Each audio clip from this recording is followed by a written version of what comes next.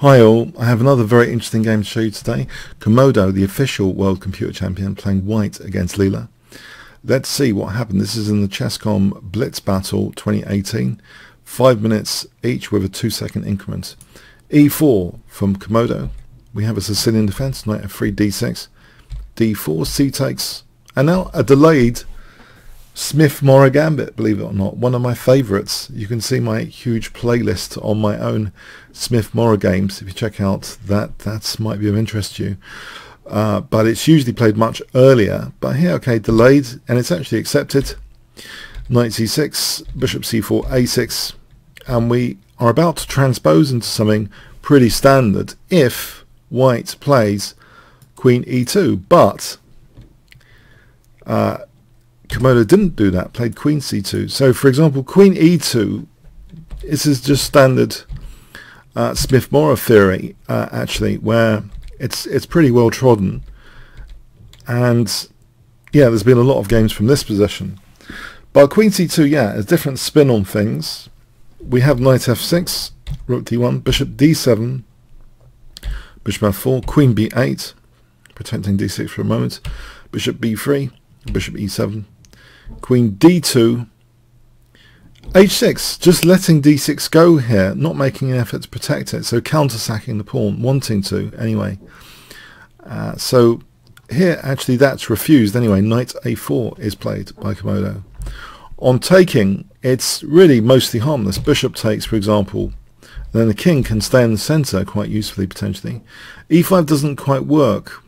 If we look at knight takes, king takes, it just leads to an equal possession. So there's nothing really to fear here. So actually knight a4 was played, just leaving this d6 pawn alone for the moment, even though there's a lot of pressure on d6. White just avoids that. And queen c7 holds that b6 square intact. Now protecting b6 against the knight going there. Okay, so we have knight c5 using the pin. Okay, very nice in a way. e5. Leela commits to e5, weakening the d5 square, but given that the knight is not on c3, there's nothing that can easily exploit that so badly now. That d5 hole. Knight takes, queen takes, the bishop drops back. We have rook d8, queen e3. Queen goes to g4 here, and this does hit the e4 pawn rather cheekily. So before castling, some active operation here before castling. Bishop d5 protects e4.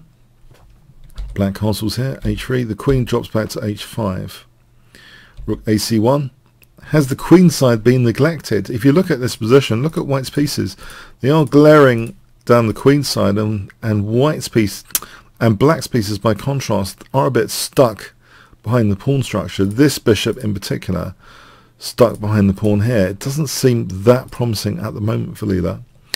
We have knight takes d5, e takes, knight b8, allowing an infiltration which many players would find scary. But Leela has an idea here, knight d7, to offer b7 as a counter gambit pawn. So what's going on here? So we're back to 6 pawns each. However, okay, if the knight moves, then there's rook takes e7 here. The rook's kind of annoying on the 7th. We have f5 threatening immediate f4. And we have queen e2 parrying that. Bishop f6. And now there's a threat introduced of knight c5, given that there's no rook takes e7 now. Knight c5 would be useful. b4 stops that. We have a5 trying to just sacrifice a pawn here for knight c5. White rejects that, keeping control of c5. On taking, this is very comfortable. After knight c5, f4, e4. This is really dangerous for white. White can't play knight e1, for example, because of the queen. So let's imagine knight d4 protects the queen. Okay. f3, this is a dangerous position after bishop takes, and then here e3, this is really dangerous. So rook c2, e takes, rook takes, queen takes h3. This is really very nice for black. Big advantage. So a3 is played, keeping things calm for a bit. f4, but black is getting a really aggressive pawn structure. A takes, rook fe8, which supports e4. Now white blockades that pawn. It's not going anywhere for a moment. Queen f7. In this position, after this queen f7, in fact, there's a naughty tactic available in the form of knight c5 being threatened, which hits the queen. So just to give a gist of that, say white played rook c1, then knight c5. So, for example, here, rook takes, knight takes. This is just favourable for black. It doesn't really matter what white does here. If here, then bishop e7, black has a big advantage. And if the other rook tries to support things here, it doesn't matter. The bishop's holding g7, so black's doing very well here as well. Maybe just rook c8, for example. That's very good indeed for black. So yeah, white has to be cautious and played actually rook c7, and this does actually kind of prevent knight c5 in a way. Leela actually chose rook b8 here. If we look at knight c5 in this position, then rook takes c5 gets two passed pawns here connected, and that should be an even position at the very least. So we have rook b8 instead, king h1, bishop d8, the rook goes to c6, bishop e7 protecting d6, knight e1, rook b7 preparing to double on that b pawn. I think Leela's doing very well here because basically this bishop is also kind of, it's pretty hammed in. This is an aggressive pawn chain for black. Queen c4, the bishop goes to f8 here, f3, which gives scope for the bishop going to g1 and participating on this diagonal if needed. The rook's double, knight c2 protects b4. Okay, knight f6, which ties white down a bit. There's pressure on d5 here now. Ties white down, the rook can't easily move it seems. Bishop g1, g5, and Leela is actually playing super aggressively now on the king side, h5. And there's a duality of this. Even if it doesn't break through to the white king, it in a way tries to guarantee good endgames. A form pawn on g3 does restrict the white king in endgames, and that could later win the game. If black's king is much more aggressive than the white king, that's a game winner for later. So queen a6 here. We have queen h7.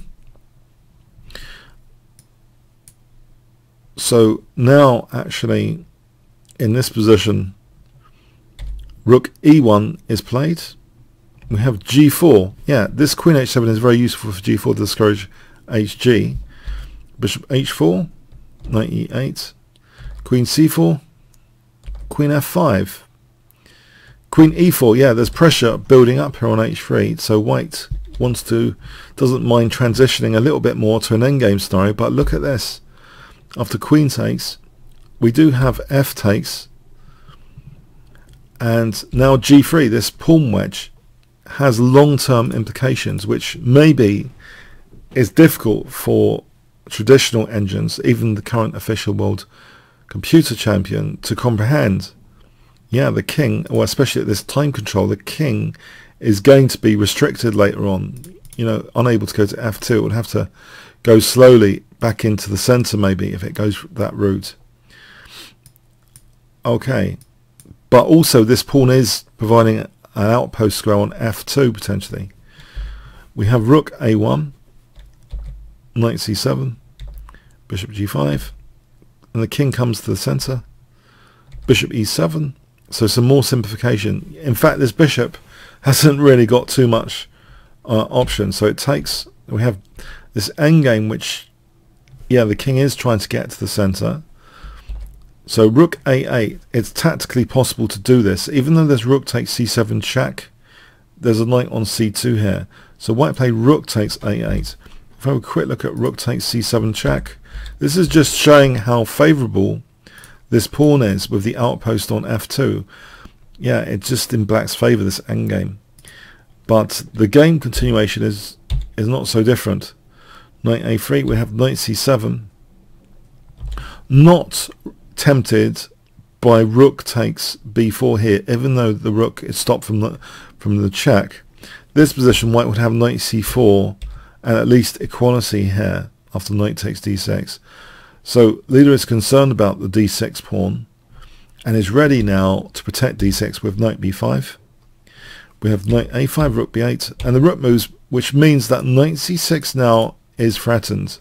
Forking king and rook.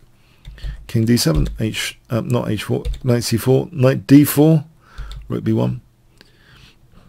We have rook b7, knight d2, rook c7. Yeah, black's got a lot of the trump cards now. Not just an aggressive pawn chain, but one which, yeah, so the rook, if it gets to the second rank, this is going to be a big advantage, and that's what exactly is going to happen here. Knight f3, this gives black, in fact, a protected passed pawn now. This is a protected passed pawn. Rook c3, we have king g2, king c7. The black king, by contrast, is super aggressive to the white king. Rook b2, h4, cementing the protected passed pawn and not allowing white any potential for h4, which might be useful in some cases. Rook a2, king b6, rook a8, check, and we see rook f2. Yeah, using that very, very important outpost afforded by the pawn on g3. Check. We have here rook takes f3, creating two connected passed pawns now. So letting white have a passed pawn, but is that as significant as these two?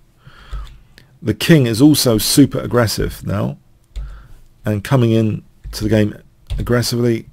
So king d4 here, and white has two passed pawns, but black's quick enough, it seems, to be able to stop them here and taking out white's pawn center. Yes, this is getting to be horrible.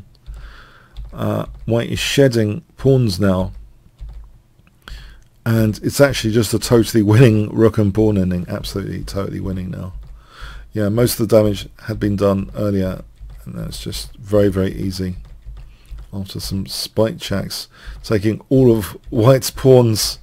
Yeah, pretty crushing stuff. The game continued for a little bit. They're messing around. Okay, queening there. Messing around. Okay, checkmate. Yeah. I believe this was an instructive game. The duality of some middle game operations, often to get a thorn pawn is meaning not only a good, dangerous pass pawn potentially, as shown, but also outpost squares to be able to win other key pawns and make connected pass pawns. But also a key difference is the king activity of black was so much greater going into that endgame. If you enjoyed this game, then please click the top left box, which should appear soon, and you can become a member of chessbowl.net to play against other YouTubers with the special reference code 1053. You can also check in advance analysis of these games if you go to the Master Collection menu. So hope you try that. Okay, comments, questions, likes, shares appreciated. Thanks so much.